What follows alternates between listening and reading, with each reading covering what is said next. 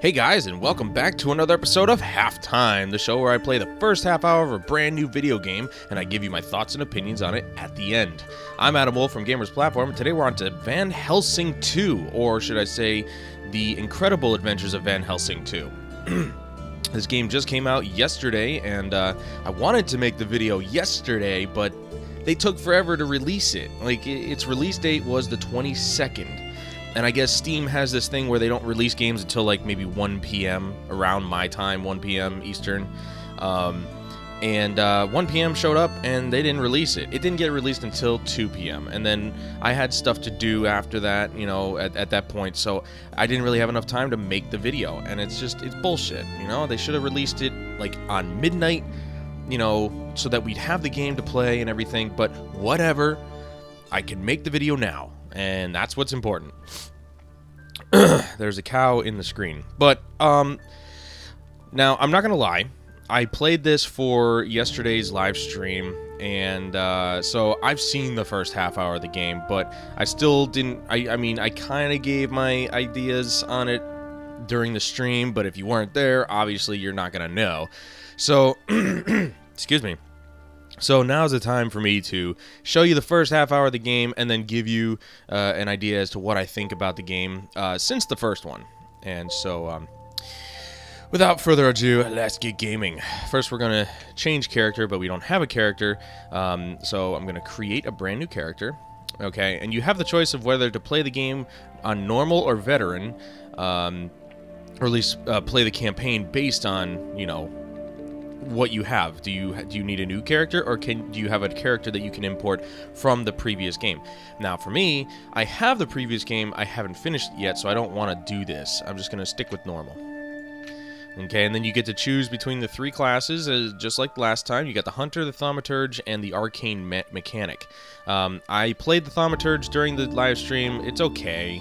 I didn't really get a chance to get into the spells far enough to see if there were any like major awesome spells. And then I haven't played the Arcane Mechanic yet, but I kind of want to stick to the Hunter just because that's what I'm used to, and I know that I do well with it, so I'm going to go there.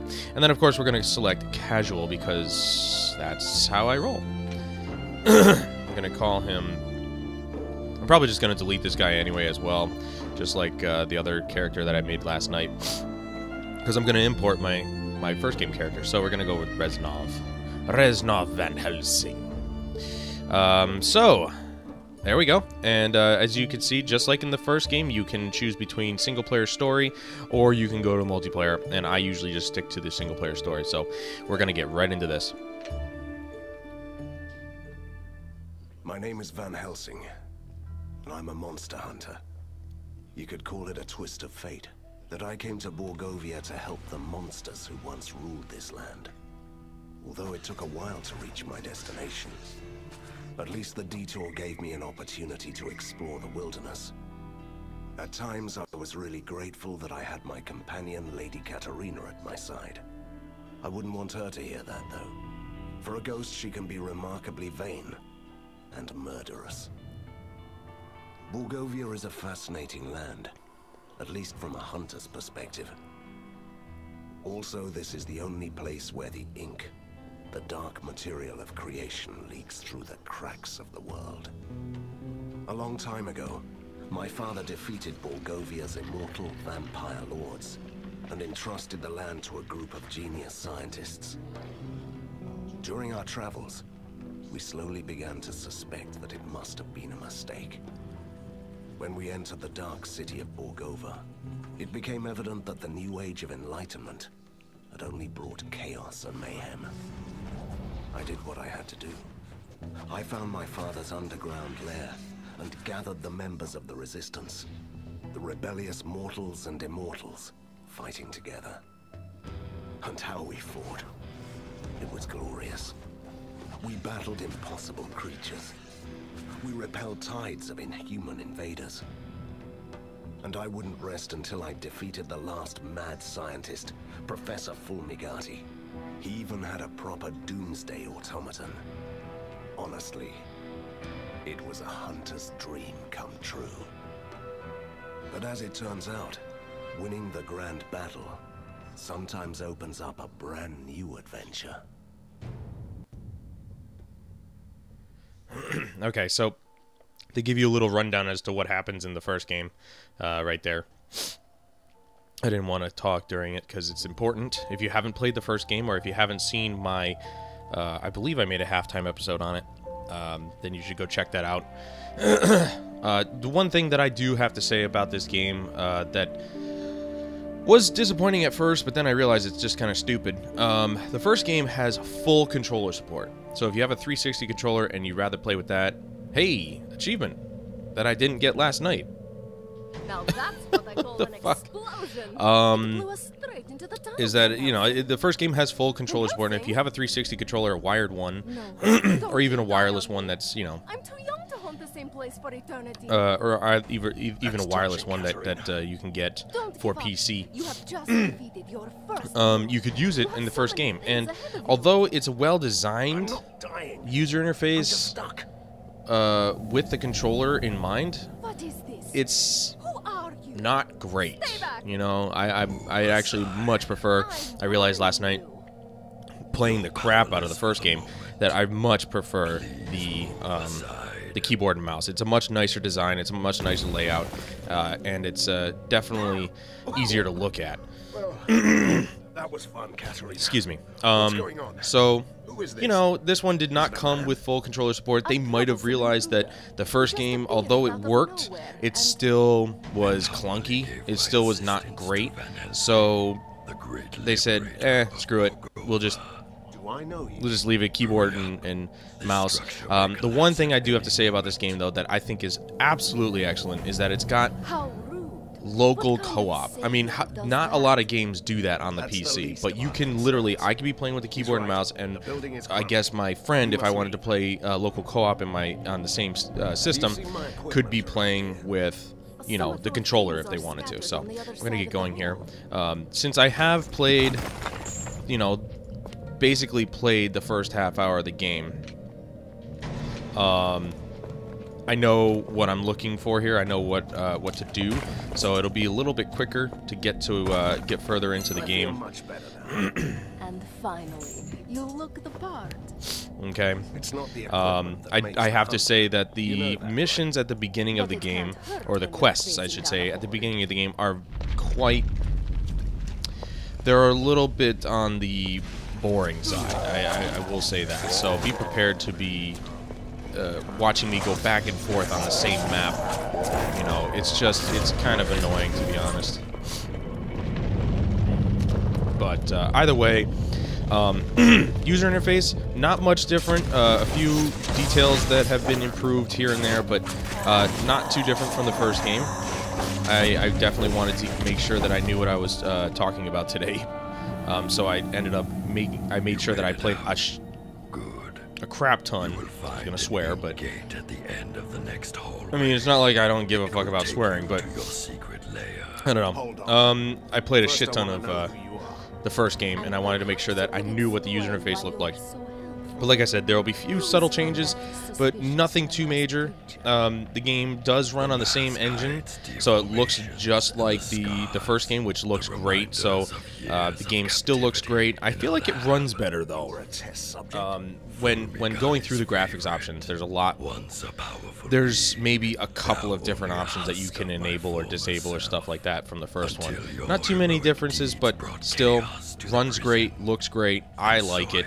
So I don't know about you guys, but excuse me. Revenge.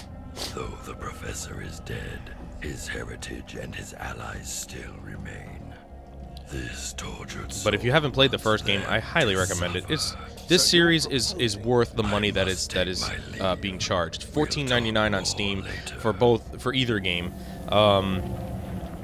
This one, when it was before it became released, it was on a pre-purchase sale of $13.49. I took advantage of that myself, and wanted to get it while it was cheaper. But I gotta say, I'm super stoked about playing this game once I finish the first one and carrying over my guy, just because this game is just so much fun. So much fun. The user interface down here is a little different. Before it was, you had the health and mana in... You had the health and mana in, like, you know, straight lines, you know, these little test tube looking things, and then the rage was on the outside. Now they've switched that around a little bit. You have more slots for spells here. Before, in the first game, you only had 4, 2 on this side, 2 on this side. Now you've got 6, which is great. That means more room for spell enhancements and stuff like that. You know, so the little interface differences are here, but the quest list is still on the right side. The map is still up here. I gotta say, the map actually does look a little bit nicer. I can't remember if they had it in a circular pattern or in a square pattern in the first game, but whatever they did, it somehow looks better. And, you know, portraits have been changed. Lady Katarina, her portrait has been turned into, I guess, what she looked like when she was alive. So, excuse me. So that's what that looks like. In the first game, it's just her portrait as is, as she's a ghost and stuff. So I'm just going to turn these tutorials off because I know what to do.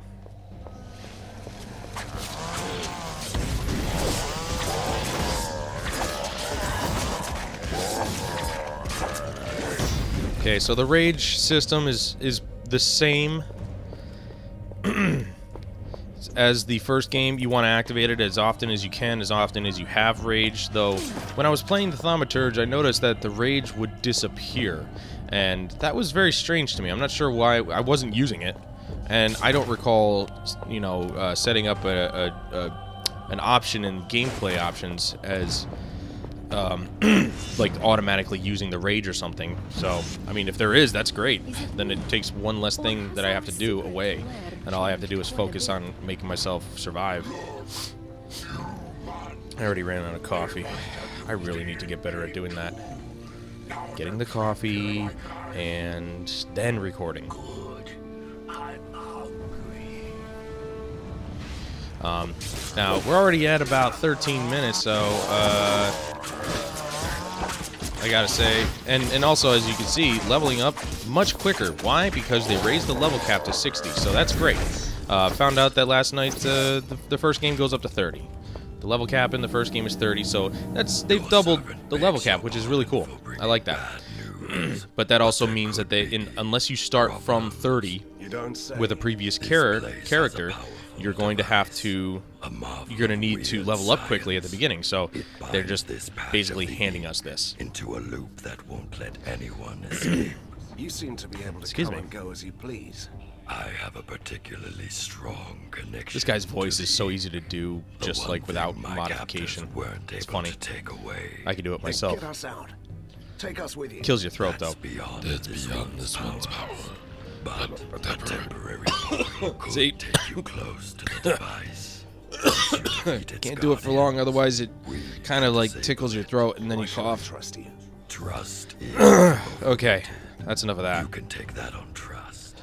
But that's how you do that, boys. Until you leave this area. I can't really explain how to do it. You know what I mean? Trust that. Yeah, she doesn't trust him because, oh, she wants to be the only ghost that's haunting me and all that shit. This was really cool, though. I found out that either I could take his little portal, or I could just shoot the generator over here. And, okay, that's right, ranged. There we go.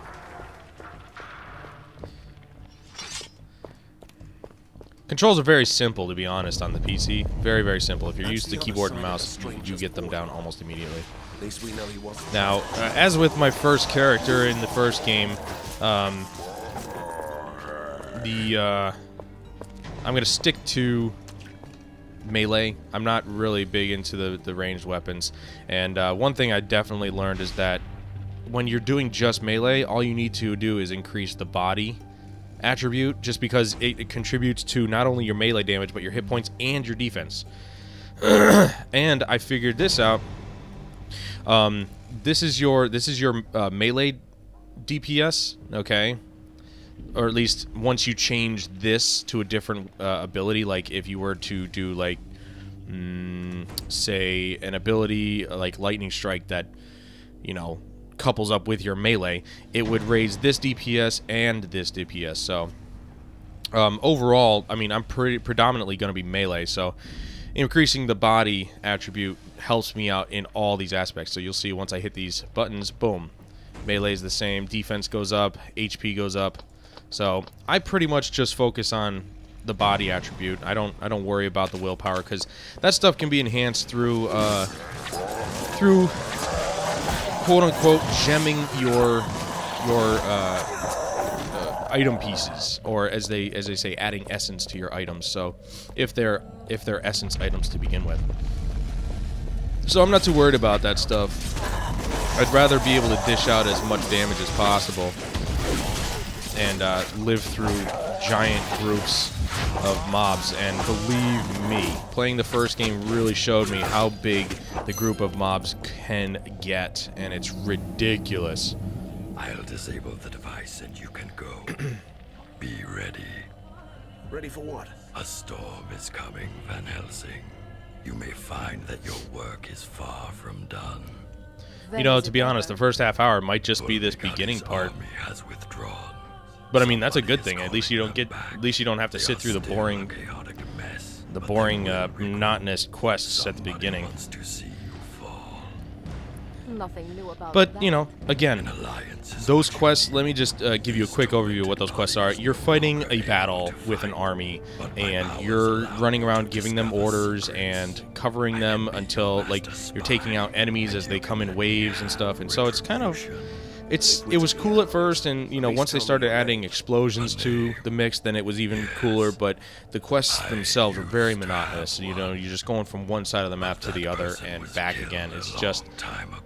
It didn't grab me like the first game did. The first game was kind of all over the place with the questing, so I really like that, the variety. But this beginning part is very cool. You know, it's basically the tutorial part, but you're also leveling up pretty quickly. You know, you get a couple of levels before you even make it out to the first major area. I can feel it. So we're gonna hit this up again, okay? And no doubt I have skill points that I haven't spent. Yeah, I got 9 skill points. Here's the ability I was talking about, Lightning Strike. Wow, it was actually the name of the ability. So you got some of the same abilities in the game. Nothing too different. Maybe some more abilities from the last game. I don't recognize too many of these, to be honest. But you've got more abilities, as they mentioned in their launch trailer. And then you still got, depending on what class you choose, like say the Thaumaturge doesn't have this tab right here. I don't know if the Arcane Mechanic has it, but you've got your tricks and your auras and stuff like that, but more to those pages, which is just crazy to think about. But you've got 60 levels to play, so plenty of things to do. So I'm gonna crank this up. Okay, I'm gonna get that, and then I'm gonna get this. Okay, that'll be my second. This is the setup that I use in. Let's see, I'm gonna do... No, not that. That's the setup I used in the first game, so it works really well for me. Receives an additional inventory page. Already? Wow, I waited forever in the first game to get that. Okay. Alright, awesome. Now, as far as I know, reputation is only gained through beating the special monsters, the blue and the orange/yellow monsters, or whatever you want to call them. And as far as I know, that's how that that's how that works. Whether you get reputation by killing any monster is beyond me, but if that was the case, I'd be gaining reputation really fast, and I'd be getting a lot of perks really quickly. So I'm not 100% sure on that, but I can only assume that killing blue and yellow monsters gives you reputation. It all seems so simple. Defeat the mad scientist and ride into the sunset. But sometimes victory leaves you buried under the ruins. I was lucky. Someone saved me. For a change, I'm not the only mysterious stranger in town. But weeks have passed, and the metropolis of weird science is still waiting for its own savior. Outlaws and escaped monsters roam the streets. The resistance is too weak, so someone else decided to take matters into his own hands. General Harker, the military genius of the city, came back from his exile. He gathered the rest of the disorganized army. His forces are a chaotic mess of weird machines. So far, but they're slowly clearing out the streets. He might not have seen eye to eye with Fulmigati, but he regards me and the Resistance as a threat to the city. A coalition of monsters and troublemakers. As a hunter, I won't tolerate others hunting me. I'm ready to fight. I have an underground lair, new soldiers, and my new mysterious ally. I'm quite used to unlikely companions, but Prisoner 7 is the most unusual so far. A former test subject of the mad scientists, master of the ink. He's certainly helpful, but I don't know what to make of him. Now he can prove his worth. Harker's troops are on the move. They want to control the foundries, so he can build more war machines. We will stop them in the sizzling, clanking heart of Borgova. Let the battle begin. Okay, so if you're if you're keeping up with the story, Harker, General Harker, is the new enemy of the state, so to speak. And in the first game, it was Professor Fumigati, a very mad scientist. And again, I haven't finished the first game, so I don't know how that ends. Obviously, you beat Fumigati, I guess, but you know how it ends, I don't know. I haven't really gotten to that point yet, but I really like how the cutscenes are kind of like a combination of two different tabletop strategy games. You got the trading card game, you got the cards laid out all over the place, and then you've got little figurines kind of like Warhammer. You know, if you've never played tabletop Warhammer or something like that, you know, we're talking old school like RPG stuff, and I just think it's really cool. Good nostalgia feeling.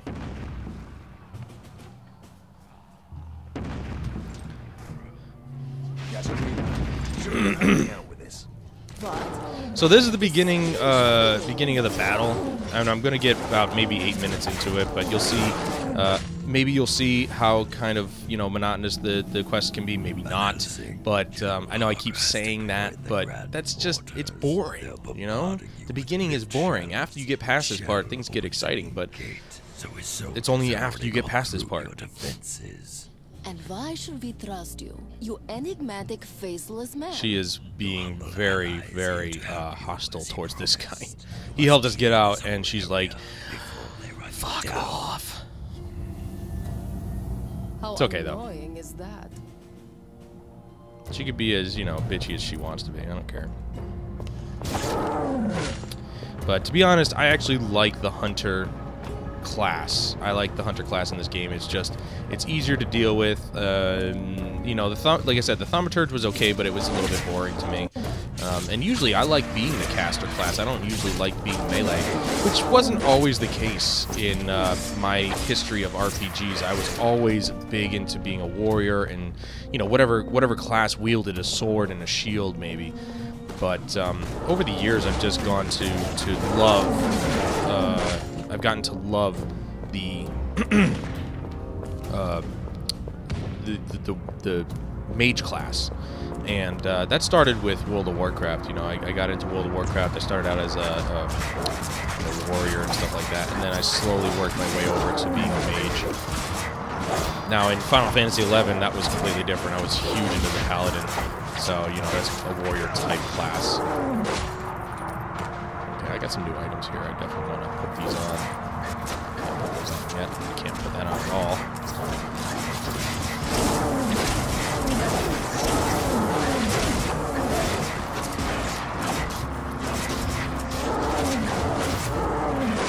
See, when I was on my thaumaturge, it took forever to kill these assholes. Forever. I'm not kidding. Like, it was ridiculously... It took way too long. Okay, so here's a two-handed sword. I'd rather stick with the dual wielding, but this is better in this situation for right now, so I'm just going to, you know, take this into my inventory. And but as you can see, even though it's slower, it's definitely heavier hitting, and I can destroy these guys with one shot. So happy days. He was kind of just dicking around down there. So I got a lot of places on the map to go to. And you can see why I think these are boring, just because it's just like, I mean, I like killing things, don't get me wrong, but I have to go all over the map just to get these, get rid of these guys. Okay, and then there's this little thing here. I gotta destroy these. Okay. I don't have any healing potions.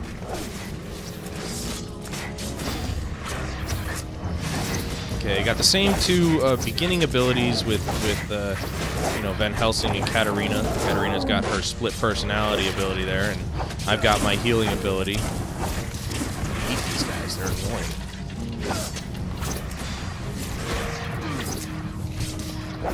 Because they slow you down, and it's really just irritating me. Can't wear any of that stuff yet. Okay, so I don't have to go this way. Last time I did, I kind of just wasted time and went all over the place and uncovered the rest of the map, which is fine, but you end up doing that later, so I'm not going to worry about that right now. Just going to go on over here, grab these last 4 points, and that'll probably be the end of the episode. Let's grab this. But again, I'll probably just be deleting this guy anyway because I'll be carrying over my character from the first game.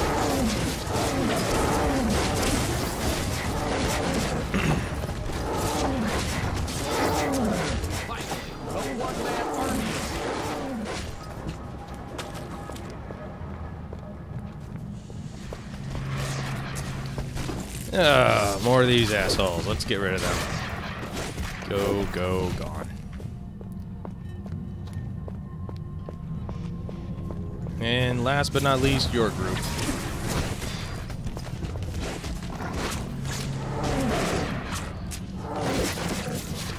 See, if I wanted to use my my secondary ability more frequently, then I'd have to increase my willpower.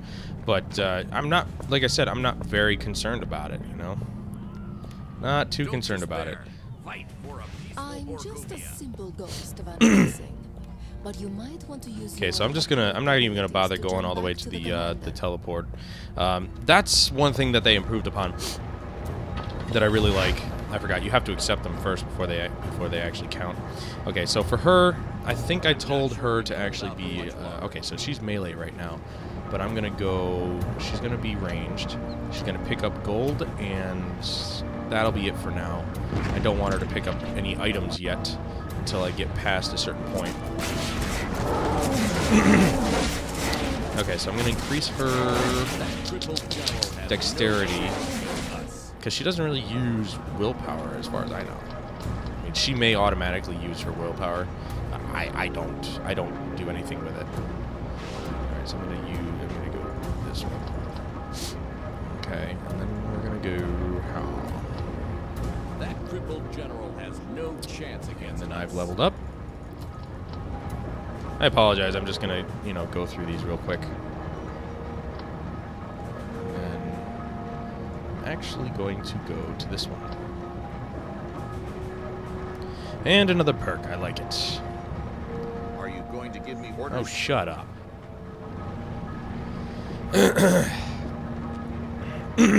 Excuse me.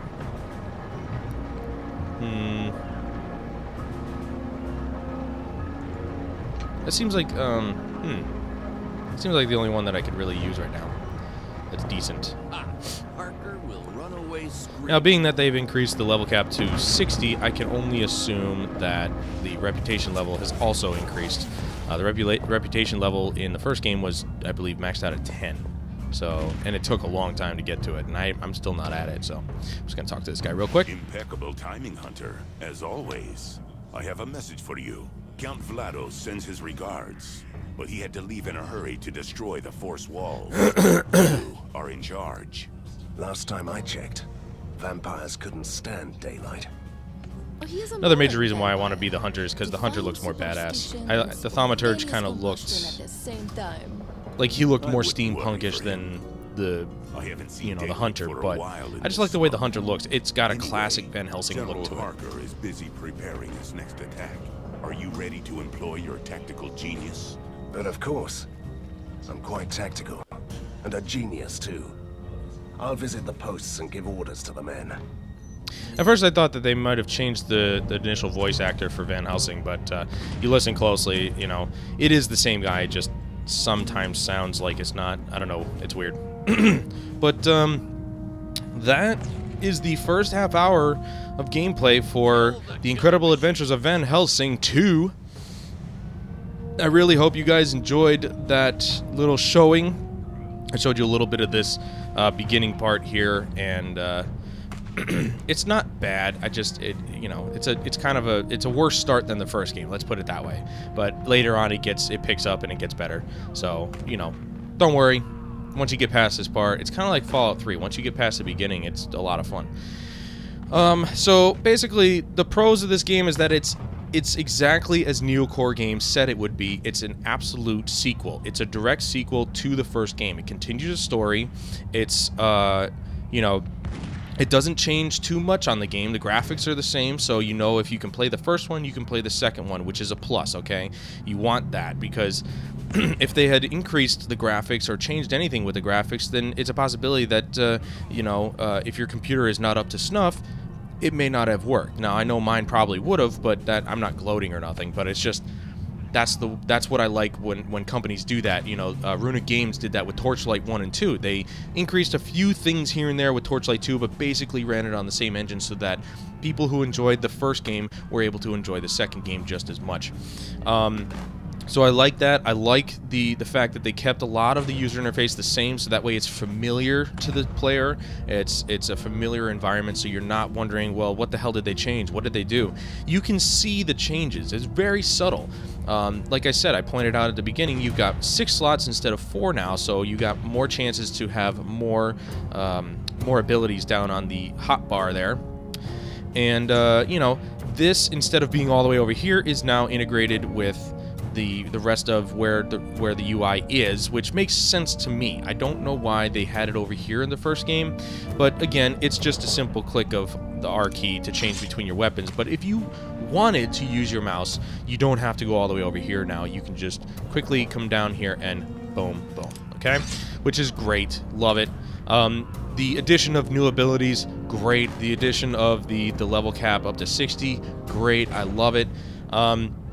The new environments, very cool, very steampunkish, which is the thing that they were going for with this game, a very steampunk style, old school Van Helsing look. So, you know, and you got the main 3 classes again from the very first game, so you don't have to worry about whether your character's going to carry over, because it will, no matter what class you were. You can. I don't know if you don't finish the first game, I don't know if you can carry it over without finishing it or without getting it to level 30, or if it'll just automatically get your character to 30. But you know, I haven't tested that yet, and I don't really feel like testing it because I do want to get my character to 30. So you know, feel free to test that out for yourselves. I will mention one other thing that I like about this game is the simple fact that when you go into the store. In the first game, the store, like say you went to a shopkeeper, you went to buy stuff or sell stuff, the shopkeeper's inventory would appear above Katarina's inventory, and then hers was down below, and then yours was on the right side. And then there's this big chunk of, you know, space or open, you know, screen in the middle, which is fine, but I got really confused for a second because I played this a little bit, and then I went back to the first game, and I was like, what the hell happened to the inventory? Like, why is it not popping up? Is this game glitched? No, it's not. It's just in a different spot. I like how they set it up in this game where they changed that from, you know, the shop is over Katarina's inventory to you got Katarina's over here, you got the shop in the middle, and then you've got Van Helsing's on the right. So you can see everybody's stuff.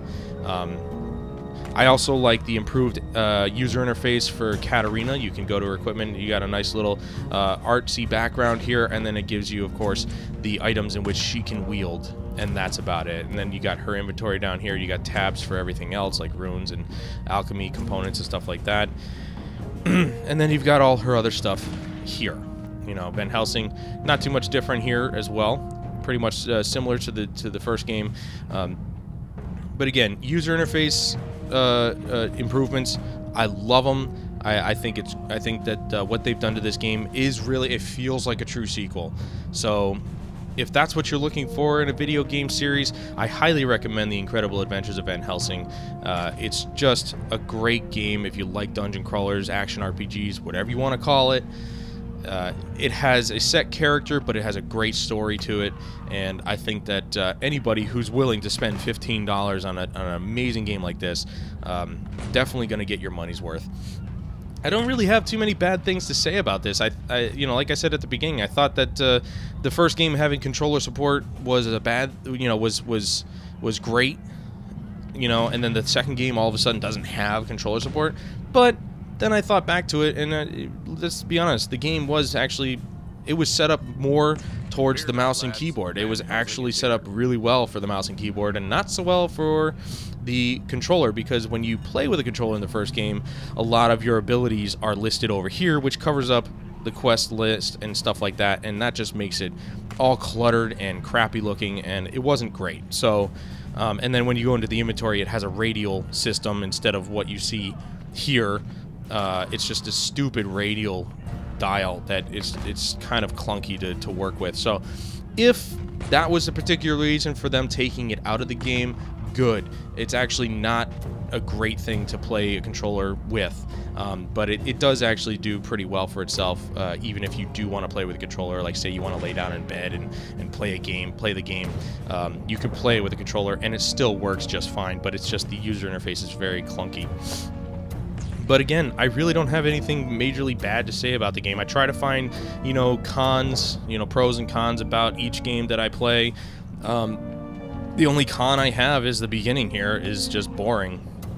That's it. Like, once you get through this major battle stuff, you know, which it does take quite a bit of time, but once you get through the major battle portion, the rest of the game is actually really good. So, you know, that's the only bad thing I really have to say about the game.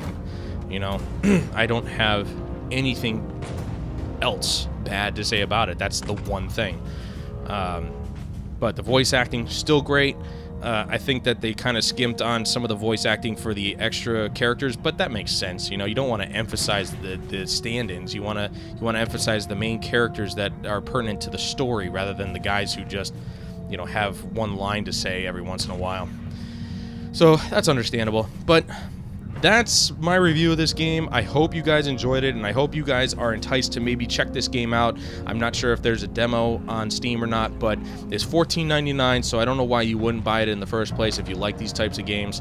$14.99 is not a lot of money to be spending on video games nowadays. In fact, that's like my new benchmark price point. Like, that's the price I'm willing to pay for a video game nowadays. $60, it has to be a really good game for $60.